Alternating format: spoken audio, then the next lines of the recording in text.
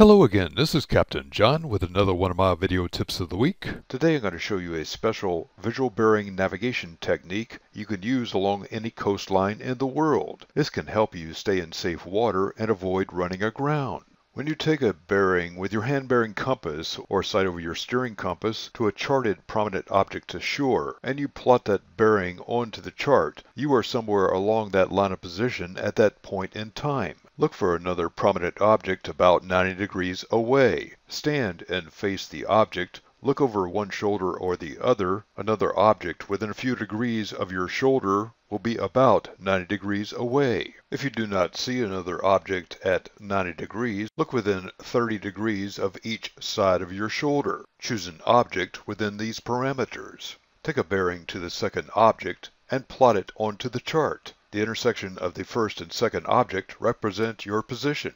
Realize that on a small sailboat at sea, any bearing taken from a compass can be out as much as 3 to 5 degrees. In rougher weather or when fatigued after a long sail or a cruise, add and subtract 5 degrees to each line of position. Then plot these lines onto the chart as shown in the illustration. This provides you with a more realistic picture and gives you the edge in navigation safety. Now you can make a more informed decision to keep your small sailboat in safe water and your crew safe and sound.